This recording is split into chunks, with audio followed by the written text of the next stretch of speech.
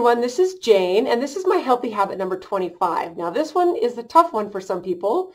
This is to stop the sugar addiction.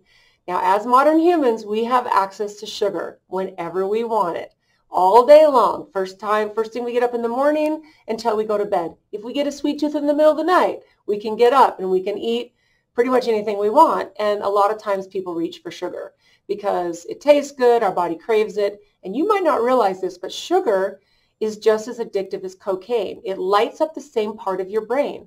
And this is why when you start eating it, it's so difficult to stop because it is literally addictive. Now the thing with sugar is that not only is it in everything and we can get it so easily, sugar damages all of the systems of our body. It ages you, it feeds cancer, it messes with your digestion. It does all kinds of havoc on every single system of your body. And when you're able to finally break this addiction, your health will explode. Your skin will change. Your digestion will change. The way you sleep will change. And you won't have to beat yourself up every time you overindulge.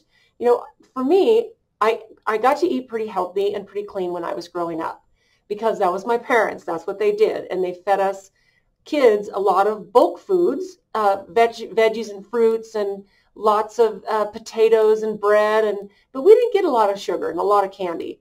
But after I left the house, during my 20s and about half of my 30s and a little bit further, I ate a lot of sugar and I was about 40 pounds overweight for most of that time. And I was really lucky. About a year before I turned 40, I read a book called Fats That Heal and Fats That Kill. And you'd think that this would be a book about only fats, but in the middle of this big, thick book, there was one paragraph that talked about the damages to your body of sugar and how it feeds cancer and how it causes diabetes and how it ages you. And I had this serious light bulb moment, which I'm so grateful for because I know you hear about these and sometimes we wait for these moments, especially if we're addicted to something that damages us. And at that point, I took out sugar and everything that had sugar in it, breads and pastas and ketchup and anything that had sugar.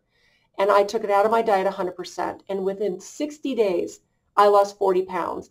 Now, this has been 20 years. This has now been more than 20 years because I'm a couple of weeks away from 60 now. And sugar, while I'll still indulge every now and again, I'm not addicted to it. So that is the thing, is to get yourself unaddicted, experience the benefits in your body of how you feel, and then you can say, okay, now I know how to control this, because that gets to be the problem. I mean, I remember I went through almost 2 decades of not being able to control my sugar addiction. You know, I would go to the grocery store and I would get 3 or 4 donuts and I would eat them before I got home so that no one knew I even bought them. And I would make up a batch of chocolate chip cookies and I would eat a whole tray, literally, and it would make me sick. And every time I did this, I would swear that I would go cold turkey the next day. I was going to do whatever it took, and I might be good for a few days, and I might even be good during the week, and then on the weekend, I would blow it again. And every Monday for years, I would do this. And if you can relate to any of that, you know that this addiction is very, very tough. And here's one of the things, too, that makes it hard.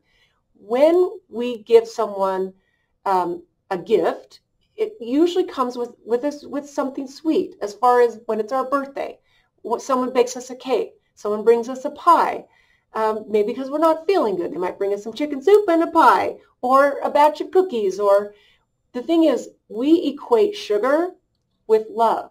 And we equate sugar with tradition, which, you know, these are real things. And these are things that are hard to let go of.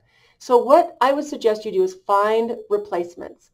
Find something that you can do to replace it. And grab an accountability partner. You know, someone that you can say, okay, we're going to do this together. And the goal is to break the addiction so that when you're around this stuff, you're not tempted. And I would say that for me now, I can go be in a situation and I might have a small piece of cake or I might have one cookie and then I'm done. And it's not all the time. For the most part, I don't like the way I feel. and I'm just not tempted. So the goal is to get yourself to that point. And it is hard. I will tell you, breaking the sugar addiction is hard. But I hope this resonates with you. Like, you know, it's letting out all the secrets, like how many cookies can you eat in one sitting until basically you're sick and you have a stomach ache, right?